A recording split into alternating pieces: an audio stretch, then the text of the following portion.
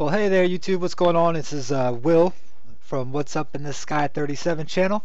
Thank you for tuning in. If this is your first video seen, or if you come back for more, I'm really surprised with how many people have hit the new videos. I hope you guys are enjoying them.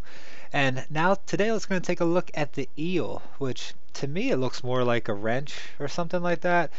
It could just be a crazy rock formation, like I always say, but I just think that everything I look at on the Martian surface just seems like something destroyed that place, and everything got turned up everywhere. And over the last million years, or however long it could have been, well, it could have been at any time for all I know. There could still be life there. But anyway, let's take a look at this picture. You're looking at a Spirit panoramic cam video. This is Sol 527, and in this group, if you go to the actual page where they give their where you can actually select panoramic camera and then go see all the pictures taken that day, there's two of these pictures that show this eel. So I'm gonna stop blabbing. Let's get to it. All right, here they are side by side. Let's go ahead and we'll just work off this one. All right. So right off the bat, we've got just a rocky scene here, and here is the eel, what some people have called the bones. To me, it almost looks like a live snake. This kind of looks like a snake head here. Let me see if I can change the exposure to maybe make it stand out a little bit more.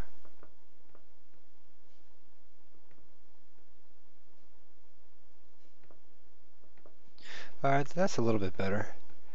Let me make it a little sharper. Okay. We'll just reset this back in a second. So, as you can see, here it is. Here's the upper part of it. And it actually curves around. So it comes around. You can see the white part of it comes down. Around. It almost looks like a jaw. Or it almost looks like to me like an adjustable wrench. And obviously that would be the eel eye.